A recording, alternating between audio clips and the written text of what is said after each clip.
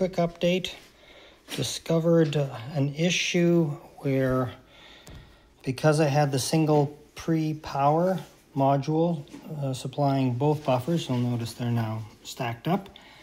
Because I had it supplying both of them, the grounds were shared, and because it goes from here over to the preamp and then back from the preamp to here, that's a great big ground loop, and maybe it wouldn't be a problem and maybe it would.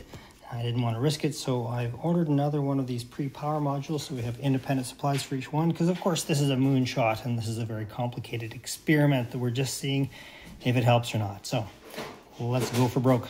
Anyway, so I have, as I say, stacked those up. I'll be stacking these up. The one benefit is these are a little bit narrower, so now I didn't have the spacing between this module and that module so that I can do all these hookups properly.